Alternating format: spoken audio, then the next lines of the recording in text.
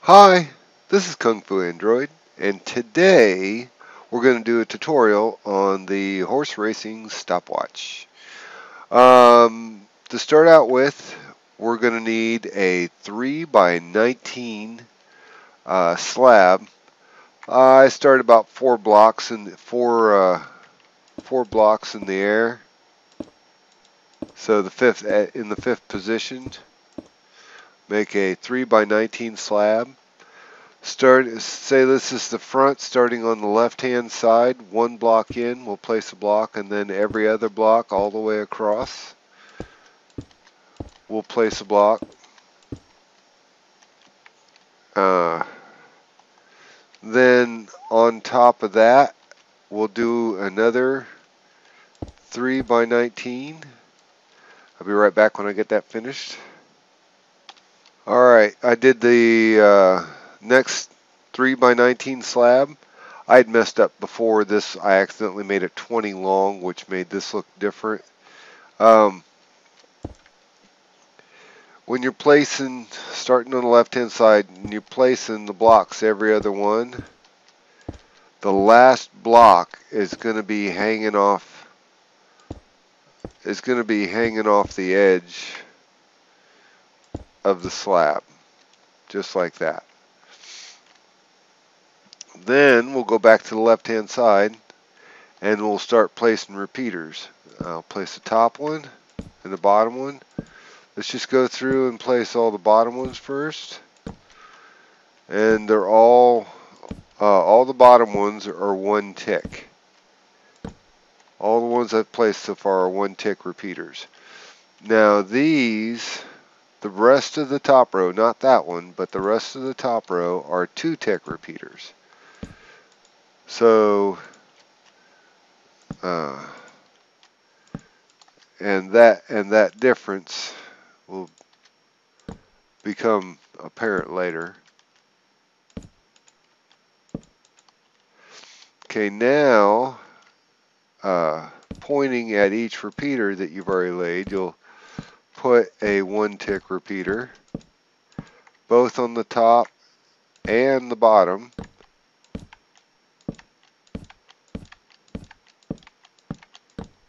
And then behind those, every one of those, you'll put redstone, both on the bottom and the top. Being careful not to change any of your delays. Now on the edge of the redstone, you'll place a block, and then all the way across the back, you'll place a block. And then the same with the bottom. Starting on the edge of the redstone, you'll place blocks all the way across the back. Okay, now starting from, again, the left-hand side as you're looking at it, you go around to the back and you'll count 8 positions back. 1, 2, 3, 4, 5, 6, 7, 8. In that 8th position, you'll place a block, break the block above it and below it. On top, you'll set a redstone torch, and below you will place a block there, and then break the front one so you can put a redstone torch on the block, on the second block you placed. Now that locks all the repeaters on your stopwatch. Next we will need, let's go ahead and put on all our lamps. So on all these blocks here, we'll place our lamps. Now we could, well, that was an accident. Didn't mean to do that. There isn't supposed to be redstone there. Just saying. Okay, we could use the lamps inside the mechanism, but it doesn't, we can hide them much better if we do it this way. But it doesn't matter either way. You put them inside or there. If you put them inside, then you can't hide them. You won't be able to hide all your repeaters. Now we'll just run across the back and put redstone and stop there. Put a repeater. Right here, we'll make a little box going around into the back of the block that has a redstone torch. We'll fly up, place a repeater facing away, put it on 2 ticks delay, and then finish out the redstone into the back of that block. And that's where that 2 tick delay comes in, because that torch won't react to a 1 tick redstone pulse. Okay, on this side, we'll just continue on the redstone to the edge. And down here, we'll build out. We can leave that block there or we can take it out. Doesn't matter. I don't like leaving extra stuff though. We'll build a path out this way and bring it back. And on that path, we will put redstone. Then on the other side, let's start down here. We will start building a path down and out one, and then bring it all the way across to this redstone torch here. And let's cover that path with redstone. And now we'll build out this path too. Let's see. Yeah. And we'll bring it back 1. Now let's build it out 3 and then bring it back 1. On the edge of this redstone, we'll place a block. Oops. We'll place a block right there and then bring that back. 4. Okay. So let's lay redstone on all these paths redstone dust on all these paths we just built. Now at the end of this path, we'll lay 1, 2, 3, and then we'll just make a 3x3 slab there. We'll place 2 repeaters, this one on 3 ticks of delay, and then 1 repeater into the first one. Then we'll put redstone in that configuration around it. This is a 3 tick pulse generator, and that sets up the timing to light the first 2 lights. We don't need this block here, so we can go ahead and break it.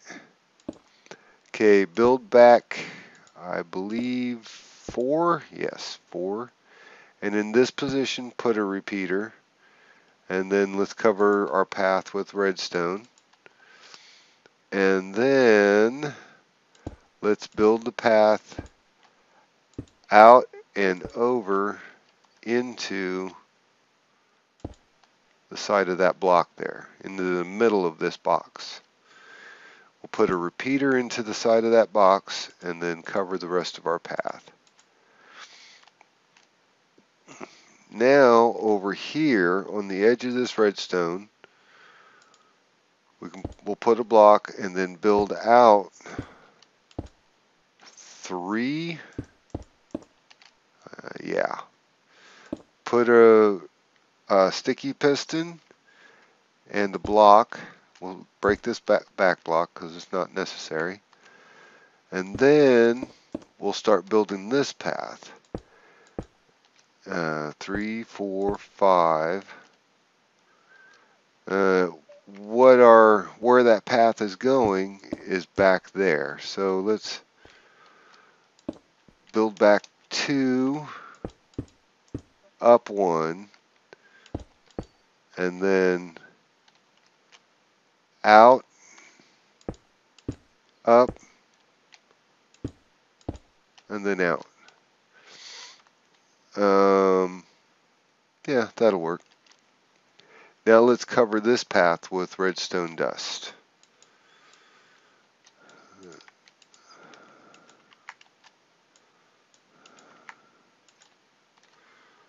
Try and make sure we don't miss anything. There we go. That path is complete. Now, okay, that all right there, that's the reset circuit.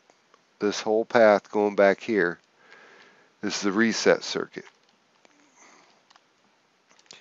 Now for the circuit that allows the clock to cycle. Much simpler.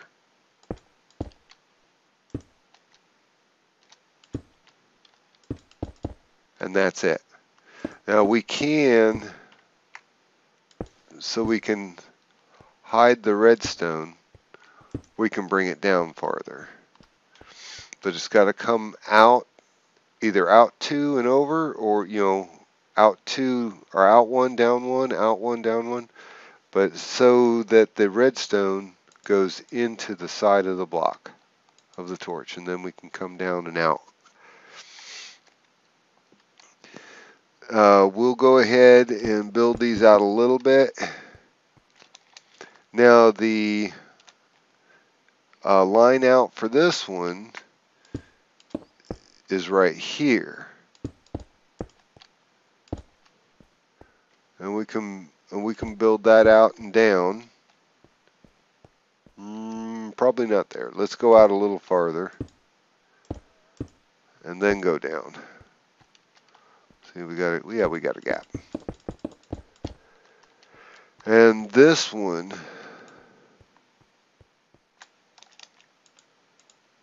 will go that way. All right, now on the side of this path, we're going to have to add a pulse lengthener. So we'll do this design for 1, 2, 3, 4, 5, 6, 7 positions. And that is because we're going to put repeaters on full delay in each one of these positions.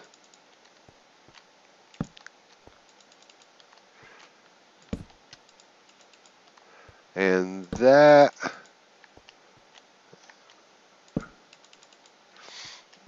will keep, and this is a pulse lengthener, and we'll have to have redstone from this point, from this last block here, all the way up. And that will keep the redstone lit for the entire time this line of repeaters are lighting up. Off of that,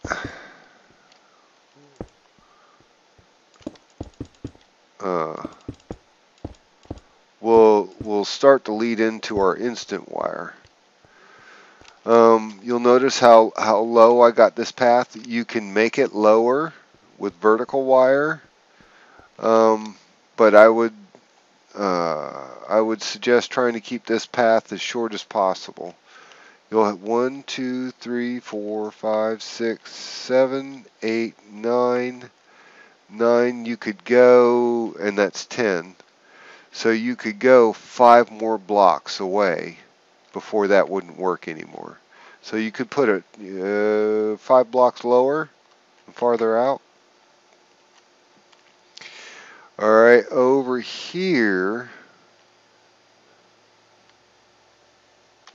on this side, we'll put one more piece of redstone. We'll put a redstone block here, and then a piston. Whoops. Oh, scared me. And then a piston. Then we need to build out for our 1-tick pulse generator, and that will be We'll start right there. 2 repeaters, 1 on the side. You get the impression I like these 1-tick pulse generators. These are trailing edge pulse generators. So, in order to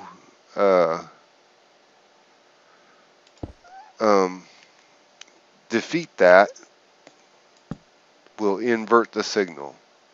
We gain a lot because of how we actuate it. From there,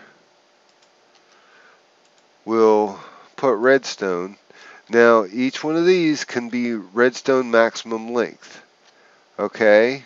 Because each one we're running instant wire on. And whether you're actuating it with,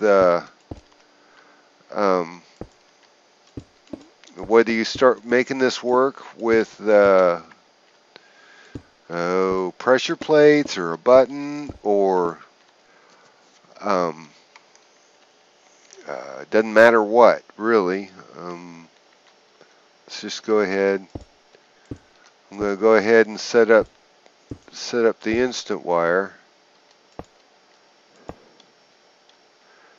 And now I'm putting these way too close together. You can, I think what the maximum length is, 15 blocks for redstone. I gotta move that up. The maximum length is 15 blocks. But I'm doing this to show you how many. Let's go ahead and do this.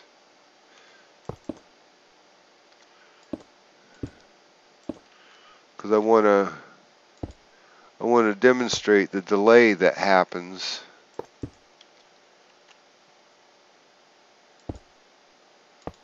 when at distance, because that's what I set this up for, is so you could use it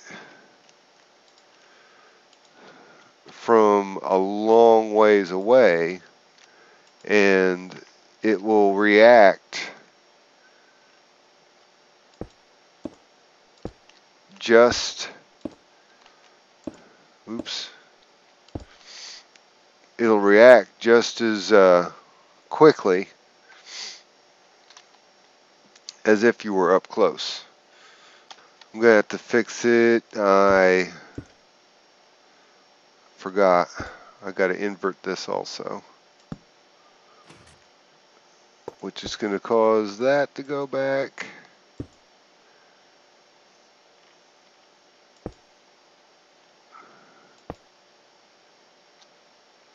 Because I got to have the redstone back there. I don't think I can put a redstone block directly behind it. Nope. I got to have the redstone behind it. Okay. I think that's it. Now I got to invert this, which will cut that off. I forgot to place a block right here with a piece of redstone on it. That's kind of an important block. While I was testing, I tore that out.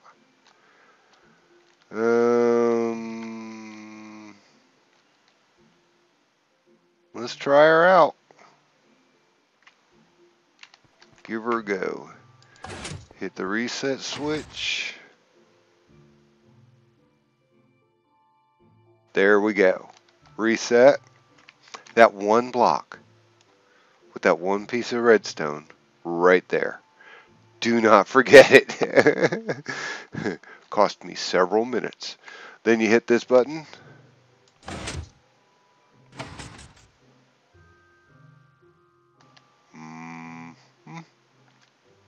Oh, you couldn't see it. Dang it. Yeah, I'm capturing so you can't see the clock run.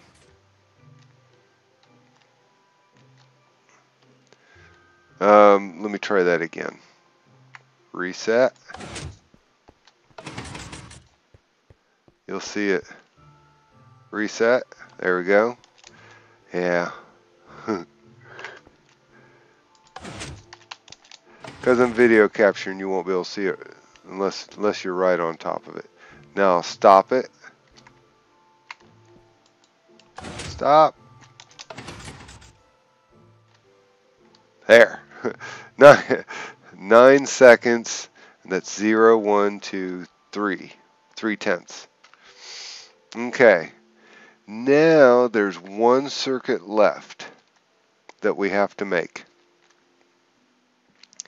And that is a protection circuit, because once it gets to position 9 if you stop the clock on position 9, it will continuously feed through and then run out your seconds. So the protection circuit that I came up with is off of here. Let's see, where do we want to run that? Because depending on the height of your clock over your lines going in, it could be in different locations. So let's put it here, and we'll run. We can't run that way. We'll have to drop it all the way down here and then come over as quickly as we can, which means we'll probably bring it under this circuit here.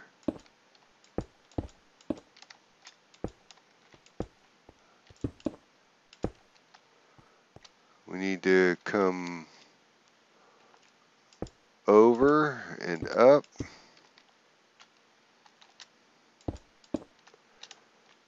and up to there,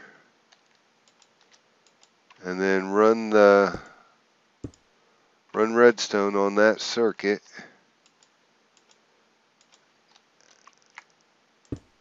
and that's just a error correction circuit, and that's all it is.